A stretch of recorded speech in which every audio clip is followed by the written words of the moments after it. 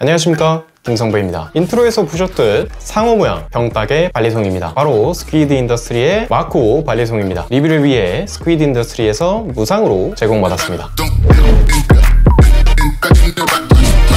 2018년 상어 모양 발리송 마코가 출시됐습니다. 그 다음에 V2로 업데이트되면서 상어 입이 커졌습니다. 이때부터 이 부분으로 병을 딸 수 있게 되었죠. 또한 젠핀에서 탱핀으로 바뀌었습니다. V3에서는 다시 젠핀으로 돌아옵니다. 프레스핏 젠핀이 아닌 핸들이 핀을 감싸 숨기는 히든 젠핀을 사용했습니다. V4는 샌드위치형에서 일체형 핸들로 변경됩니다. 핸들이 바뀌면서 프레스핏 젠핀으로 다시 돌아옵니다. 그리고 핸들에 아가미 모양 구멍이 생겼습니다. 마지막으로 V5로 업데이트됩니다. 블레이드 재질이 바뀌었고 핸들에 슬롯, 그러니까 이렇게 파여있는 홈이 추가되고 진핑도 추가됐습니다. 스퀴드 인더스트리에서 가장 오래된 발리송이자 플래그십 모델인 스퀴드 트레이너는 V4까지 출시했는데요. 그런데 마코 발리송은 V5까지 출시하면서 그 인기를 체감할 수 있었습니다. 물론 인기뿐만 아니라 개선할 점이 다분하다는 이유도 있겠죠. 재질은 6061 알루미늄 핸들에 410 스테인리스 스틸 블레이드입니다. 이전까지 계속 동일한 블레이드 재질을 사용하다가 V5부터 재질이 바뀌었어요. 4년 전 제가 지금 들고 있는 V2 리뷰를 할 때도 탱핀 빠짐 이슈를 언급했었죠. 마코 발리송 RIP를 검색해보시면 부서진 사진이 꽤 나옵니다. 블레이드뿐만 아니라 핸들 아가미 주위로 금이 가거나 부러지기도 하죠. V4.5에서 핸들 아가미를 탱 쪽에 더 가까이 옮기고 크기를 줄여 내구성을 개선했습니다. V5부터 상위 기종인 매드코 그리고 크라켄과 같은 블레이드 재질로 바뀌었습니다. 휘거나 부러지는 문제가 얼마나 개선됐을지 기대되는 변경 상황입니다. 길이는 펼쳤을 때 24.7cm, 닫았을 때 14.6cm, 두께는 이 정도 됩니다. 무게는 약 119g입니다. 스퀴드 인더스트리답게 여러가지 색상을 선택할 수 있어요. 저는 teal 색상으로 받아봤습니다.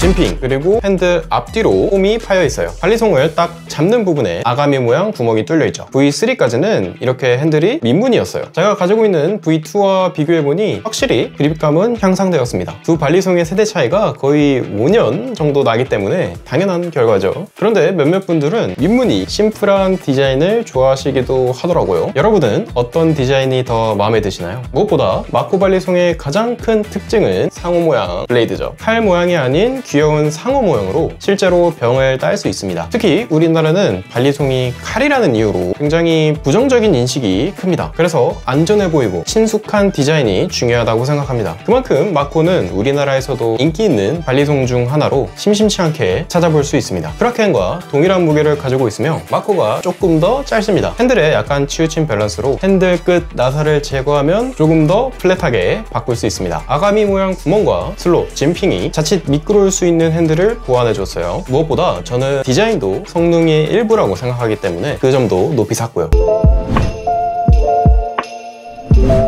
하지만 아쉬운 점이 몇 가지 있습니다. 칼등의 모서리가 좀 더 둥글게 못하게 처리가 되었으면 하는 생각이 들었고요. 그리고 상어의 코 끝이나 마커는 손에 자주 닿는 것을 염두해서 그런지 어느 정도 부드럽게 처리가 되어 있어요. 그런데 칼등 쪽에 있는 등 지느러미는 뾰족한 편입니다. 일반적인 상황에서 이 등 지느러미가 손에 닿을 일은 없어요. 하지만 기술을 연습하다가 실패할 때, 특히 던지는 기술을 실패할 때 맞으면 굉장히 아플 듯 합니다. 한창 새로운 기술들을 막 익힐 초보자를 위한 발리송을 표방한 만큼 이러한 각진 마감 처리는 아쉬웠습니다. 또한 전작에 비해 가격이 인상됐지만 여전히 부싱은 없습니다. 부싱을 넣지 않는 이유를 스퀴드 인더스트리에 직접 문의해봤는데요. 마코 발리송의 포지션 자체가 예산이 빠듯한 플리퍼들을 위한 합리적인 가격대의 발리송이라고 합니다. 부싱이 들어가면 훨씬 더 비싸지기 때문에 넣지 않았다고 해요. 대신 기존에 있던 와셔를 좀 더 개선해서 V5를 출시했다고 합니다. 가격 인상으로 이제 거의 20만원 돈을 주고 사야 되기 때문에 아쉬움이 큽니다. 요즘에는 10만원 이하 가격대의 발리송에서도 부싱 시스템을 쉽게 찾아볼 수 있으니까요.